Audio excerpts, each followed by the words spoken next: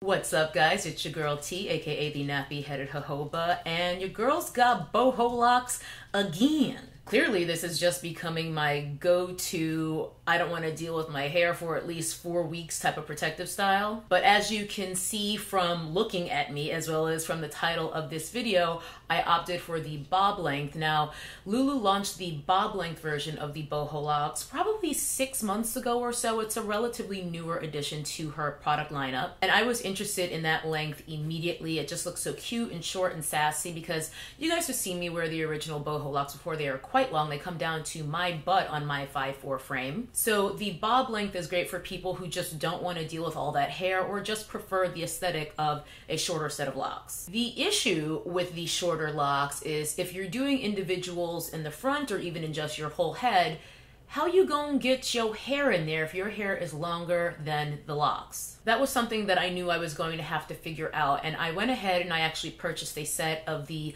Boho Bob Locs in the blonde color, which is the original color that I ever tried and really loved. And I hadn't even gotten around to using that set of Bob Locs when she launched this color, which is called Bey-Blonde. This is one of her newer colors, which she just launched in July. At the time I'm filming this video, it's about mid-August, so I don't even think this color's been out for a month yet. But I really wanted to try it, and I'll talk more about my feelings on that after I get to the part that you probably clicked on this video for, which is to learn how the hell I fit my hair, which is as long or longer than these locks, inside of these locks. Essentially what I did is a trick that I've been doing with my kind of bangs area. Up until about 2 years ago, the right side of my head was shaved. So because I've only got about 2 years of growth there, that hair probably comes down to like my collarbone, whereas this side comes down past my armpit. So when I've got my little bangs out, it looks a bit ridiculous. The trick that I've been doing to make that look a bit more even and symmetrical is the same trick that I've employed to get my hair inside of these locks that are actually shorter than my hair. And that is essentially to use the same method you do when you do a hanging bantu knot, but you just take it way farther up than you would with a hanging bantu knot. Here's the technique that I did. All I did was I basically would take one of my twists that I knew would be far too long to be able to get wrapped completely in one of these locks, and then I would take my finger and decide about where I wanted my hair to end, as if I were going to cut my hair. If I were to cut my hair, this is where I would cut it, and that's where I placed my finger, and then I would start doing the hanging bantu knot right from there. So I would use my finger to sort of anchor it, and I would start doing the hanging bantu knot right around that point. And you'll notice if the loop is too big, because it will basically be the size of your finger, and the bigger it is, the more noticeable it will probably be once you actually wrap the lock around. It will stick out and be very noticeable. All I did to remedy that was basically slide down after I had wrapped the tail of the twist around a few times.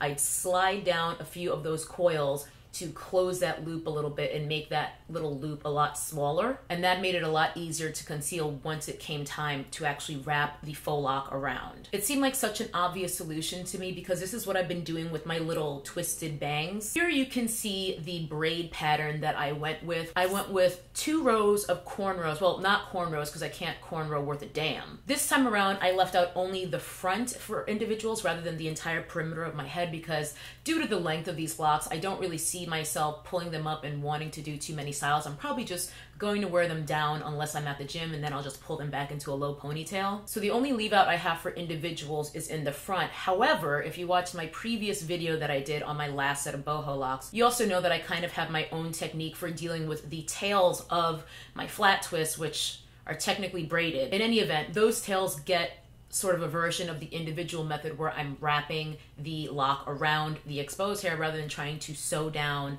the ends of my braids because I don't know how to do all that. I'm not going to get into that because I've done an entire video on that technique and I'll link it here. The point is, pretty much all of my hair is too long for these locks, especially because there are 2 lengths when you get the bob set. There is a longer length, which I believe you're meant to install more toward the middle and top of your head, and then the shorter length, which I installed in the back. I suppose you could do it whichever way you want if you wanted to put the shorter ones on top, but I put the shorter ones basically from about here down with that second row of flat twisty braid situations that I put in. And then I used the longer locks from here up all the way to the front of my head. That ends up creating is this an angled bob? Is that what it's called? I don't know too much about white people haircuts, but I think that's an angled bob is what they call it. I absolutely love it, by the way, because it's nice. It's still very hot where I live, so it's nice to not really feel like I have much hair on my neck at all, even when I'm wearing this down. And this hanging bantu knot to the max is basically how I was able to get all of my hair inside of these twists wherever I was doing the individual wrapping method for any of my hair, whether it was in the back or here in the front where I have the full-on individuals that I wrapped one by one. And I think it turned out pretty well. The only lesson I have here is, even though it worked decently well for me, splitting my hair into 2 rows to make sure the ends of my braids weren't too thick, some of them were still kind of thick. And with those, once I was wrapping the hair, it basically wound up looking like a straight lock rather than having the sort of wavy curl look that the Boho Locs normally have, because I was wrapping such thick hair, it was taking away from the normal texture of the lock, and it really is just making my braids blend in color-wise, but not texturally. So here's one. You can see it looks quite straight, and this would probably blend better if you had a different brand of locks where they don't have this wave and curl to all of them. It would probably look just fine because most of the faux locks that you see are just straight. But for me, I feel like it still blends well enough, and the nice thing about Boho Locs is there's such a sort of bohemian, free-spirited type of aesthetic. I think it kind of works anyway if you have a few locks that might look a little bit different, kind of floating through and peeking through. It doesn't bother me. The main thing that bothers me, honestly, is just the thickness. So I think next time I did 9 flat twists in the front and then 4 in the back. I think next time I would do even more, just so that those tails can be even thinner and easier to wrap. Nonetheless, this is the technique that I will be using next time because I absolutely love this length. Even though I just installed these locks yesterday, I definitely prefer this to the longer ones. It's just a lot easier. I haven't worked out with them yet, but I already know it's going to be so nice. Boho Locs do come with a little kit of accessories, which I normally stay away from because I feel like they're just so Instagram. They're not really for me most of the time, but I did decide to use some this time because I was being strategic. It's pretty typical that when you do individuals, you will see some of your hair peeking through. Like, you don't really get a perfect wrap unless you're going to double wrap your real hair. I can't be bothered with all that. So for any ones where I felt like the little loop at the bottom of my shortened twist was a little bit too noticeable, a little bit too pronounced, that's where I would add a little piece of one of the hair jewels to kind of pinch it in and conceal it. And now that the little pieces of jewelry are in there, I actually quite like it. I feel like it looks super cute. So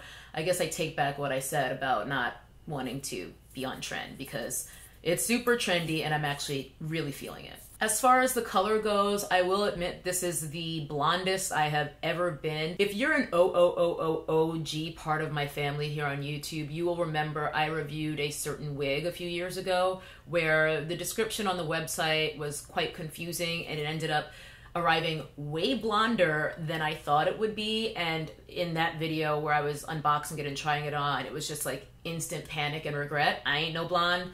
I'm not a blonde. I'm not a blonde. And when this initially arrived, it didn't look that blonde to me in the pack. So I was just like, oh yeah, totally. It's a little bit ashier compared to the blonde color. Like, the blonde to me is more of a warm kind of Beyonce blonde on the tips. It ombres from, you know, your typical dark brown, and it's that sort of honey blonde on the ends. This didn't look that different to me, but once I finished installing it, I looked at myself in the mirror. I was just like, I just thought it might be too blonde for my comfort level, but I feel like I'm getting used to it.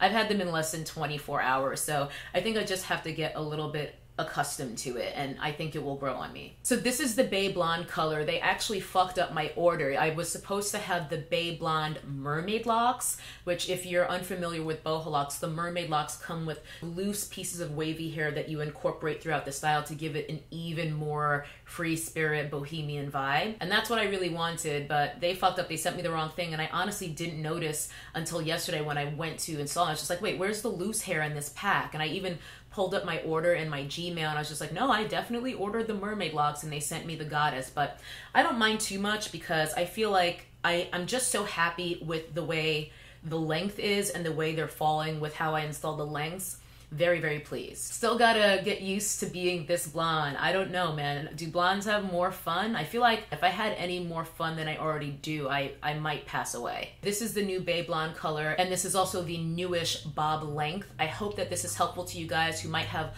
longer hair but weren't sure how to do the individuals and still fit your longer hair inside of the faux locks. You will need to be careful when you're wrapping your hair that's got that aggressive hanging bantu knot, because the way you remove a hanging bantu knot is simply by pinching it and then sliding down. And that's kind of the same thing you're doing as you're wrapping the faux lock around your hair. It's like you're pinching your hair and sliding your finger down as you wrap. So that will take a bit of care and practice, but I feel like this is a useful technique, at least for me, so that I can continue to enjoy this style the next time I want to use it and the time after that, and not have to worry about my hair being too long. A simple fix, but I think an effective one. And as many of you guys know, I always say I don't want to bring you guys information that's already out there. That's why I never do videos. I'm like, this is how to do a twist out. I try to bring at least somewhat new and fresh tips, tricks, and innovations to you guys as best I can, which is probably why I don't make that many hair videos, because I don't want to make a hair video just for the sake of making one when I'm just repeating shit that's already out there. I don't know if I've invented this technique, but I certainly had not seen this done on YouTube. I just sort of came up with it and thought I'd give it a go, and it worked for me. So I'm not trying to steal anyone else's idea. I know people get all up in their feelings on YouTube about shit like that. It's not that serious. It would just seem like a practical solution, and I wanted to share it with you all. That being said, my Instagram family already knows that I've had this style in for quite a while, but by the time this video goes up, I'll probably have had them in for a good week or two. In any event, I hope it was helpful, and I will see you guys in the next video. Bye-bye. That's some nappy-headed hose there, I'm gonna tell you that now.